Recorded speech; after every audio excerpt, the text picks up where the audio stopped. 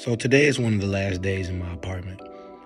I was going through the cabinets and realized that I had a couple extra groceries that I've never opened. And I figured that it'd be best for me to donate them instead of just, you feel me, throwing them away, especially a lot of the food that I had, because it was good food and it didn't expire until over a year from now. And so I said, let me just, pack some of it up and go ahead and give it to the local mission and let them do, you know what I'm saying, give it to people in need and that whole little shebang, little dash.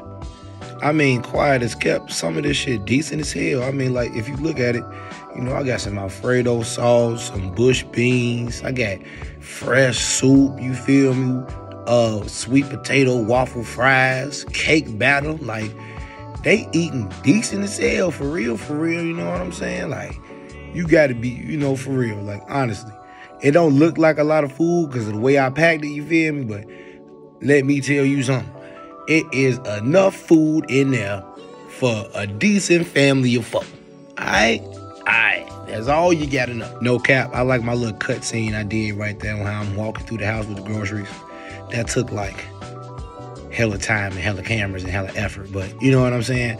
Not a lot of people will understand that. This is my favorite part of the video.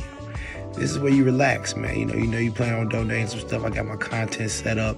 You know what I'm saying there? Now I'm in the car on my way to go do my donations. The spot really wasn't that far, so it was a quick little drive, and they just pulled the stuff out the back. Man, I can only appreciate the fact that I'm able to be a blessing to somebody and potentially help out somebody in need. Maybe I could change the world faster if my influence was like Keith Lee. You know what I'm saying? One restaurant at a time. Honestly, thank you to everybody who came along with this journey for me donating for my first time. I plan on doing it a lot more, and plan on seeing you guys later. Peace out.